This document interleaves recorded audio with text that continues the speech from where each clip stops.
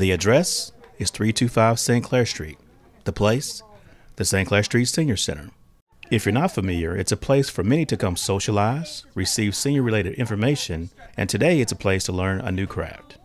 Each month, program coordinators Kathy Harrod and Caroline Martin plan several creative arts projects, some scheduled in the morning hours and some in the afternoons.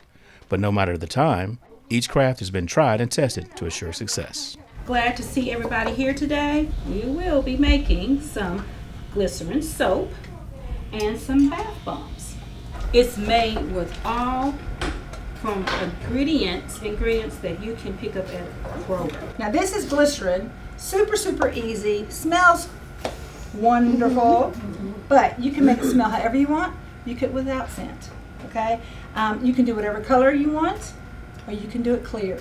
Each craft starts with an idea, a few easy to find ingredients, add a lot of hands, a little time, mixing some creative juices, and things start to come together. Yeah. You want it light green or? Yeah, that's yellow. I'm thinking darker. I'm having a hard time with the second one. Ooh.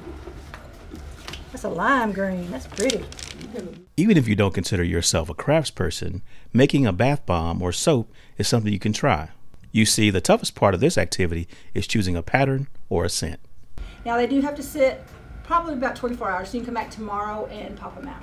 While these classes are for everyone, space is limited. So if you see a project that gets your attention, don't wait. Sign up.